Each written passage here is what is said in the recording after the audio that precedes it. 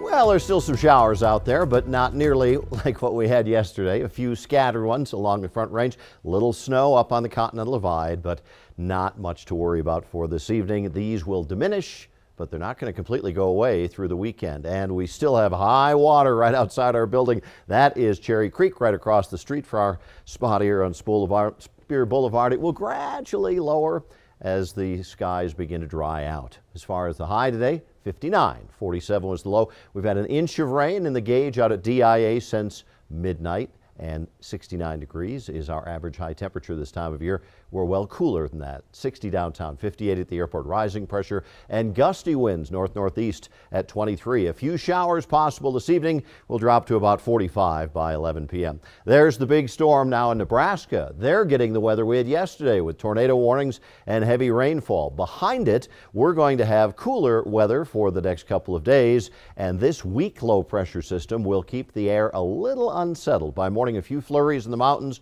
windy, cool northeast plains, partly cloudy elsewhere.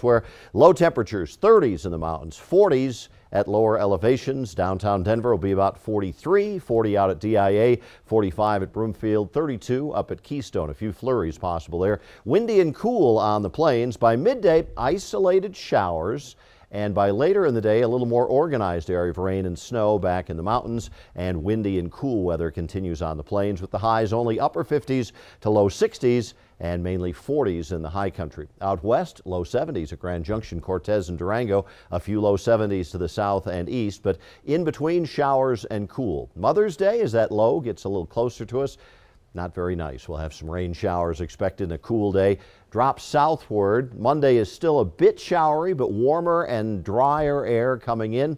Not completely dry. We're into May now, and the soil is chock full of moisture. That'll kind of cook up into afternoon scattered thunderstorms. More days than not. 60 tomorrow with a few afternoon showers. Cool and rainy on Mother's Day, 58. Isolated storms Monday, 65. I think maybe the driest day is Tuesday. We'll call it mostly sunny, and then we get back into some scattered storms.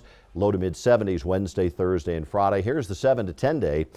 Kind of in between, warmer to the west, cooler to the east, and we are wetter than average coming up on the 7 to 10 day. I think for a little while we can give it a rest, the old brome of, boy, we sure need the rain, because I don't think we need it for a while. Hope you have a great Mother's Day weekend. We'll be right back.